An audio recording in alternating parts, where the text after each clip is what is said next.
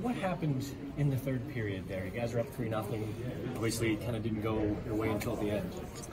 Yeah, I think we sat back a little bit too much. You know, we got away from our game. You know, props to them. They're a good team, and they brought it to us. But you know, it was good for us to find a way to win. When was the last time you were in a fight, and maybe that decisively? I've been in a few. I think the last one was probably last year, but didn't go my way. But yeah, it's fun tonight. What prompted that one?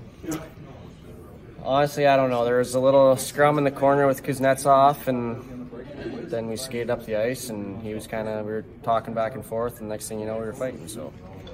Obviously, you guys are focused on the game in front of you, but how much scoreboard watching goes into this time of year, especially for the position you guys are in? I mean, obviously you're watching, but I think the biggest thing for us is we got to worry about ourselves.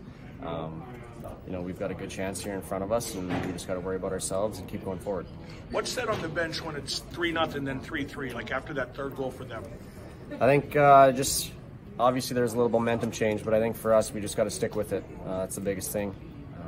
Obviously, like I said, they're a good team, and we fought back hard tonight at the end, and Gino made a great play to score a goal last minute, so it was good for us.